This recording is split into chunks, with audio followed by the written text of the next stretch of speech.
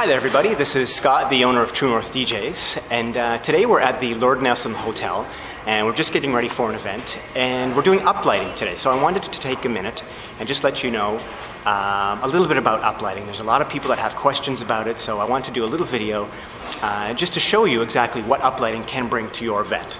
So we're in the Regency Ballroom, and what I thought I would do is just show you what the ballroom looks like without any lighting. And we're just getting it all set up. You can see the decor hasn't been finished yet. But here's just a quick overview of what the room looks like without any lighting. And the chandeliers are dimmed slightly. So this is, I guess, a little brighter than what you would normally have for your dinner. Now I've got all the lights ready. You can't see them, but what I'm going to do is I'm going to turn this off.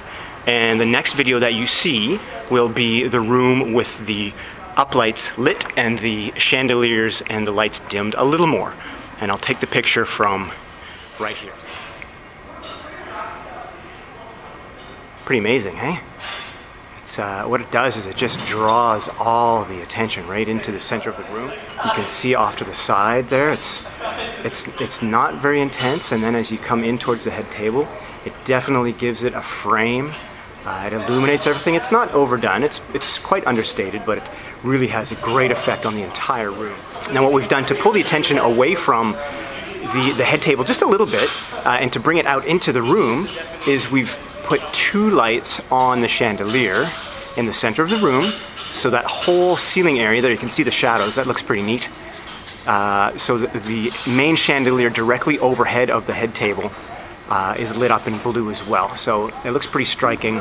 And this is a great way to frame and get maximum impact in decor for a fraction of the cost, and it just really changes the entire face of the room.